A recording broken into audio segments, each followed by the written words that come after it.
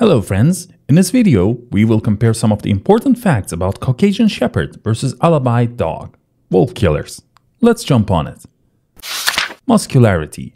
The Caucasian Shepherd has a strong build with lots of muscle and bone mass. His powerful muscles and bones suit his large and muscular body.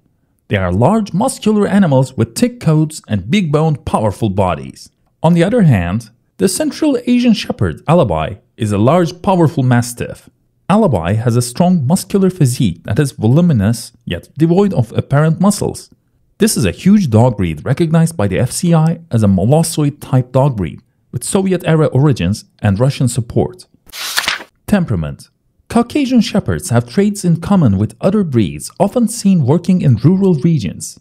They are strong, dominant and watchful, yet they are also tranquil and sensitive to their surroundings. They are known for their protectiveness and loyalty to their families. On the other hand, ALABAIs have a strong sense of independence. They are also highly confident, possessive, and protective of their loved ones. And if they perceive a threat to their loved ones, they may exhibit aggressive actions. This breed is particularly devoted to its family and may fairly love.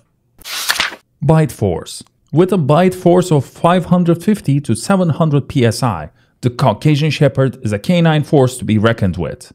When you add this dog's strong will, fearless nature, and aggression, it's reasonable to say it's the ideal fighter. On the other hand, if provoked, an ALABAI can be dangerous. They are very protective of their family or the animals in their care and could attack if they feel it is necessary. And since their bite force is between 500 and 650 pounds per square inch, they could inflict a lot of damage. Training needs. Caucasian Shepherds may be obstinate and independent, making them tough to train. Their protectiveness can lead to hostility with strangers. This breed requires proper training. This dog is extremely independent and bright, making obedience training difficult but not impossible. On the other hand, because of its independence, ALABAIs can be hard to train. Experienced owners that can invest the time required for training this breed will most likely get the best results.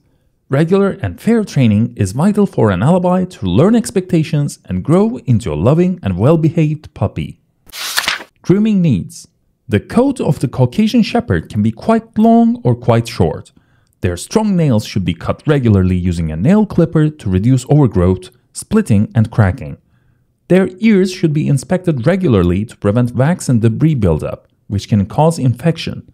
Teeth should be brushed regularly. On the other hand, in the spring, the Central Asian Shepherd sheds heavily, requiring extra brushing to prevent matting and promote the shed.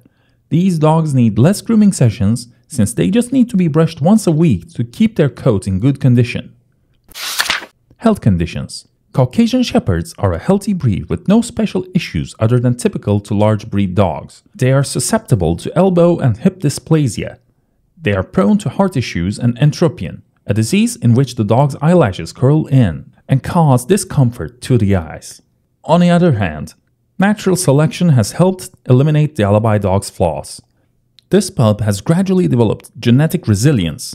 They are extremely healthy dogs with no known breed-specific issues. They may, however, be prone to hip and elbow dysplasia because of their size.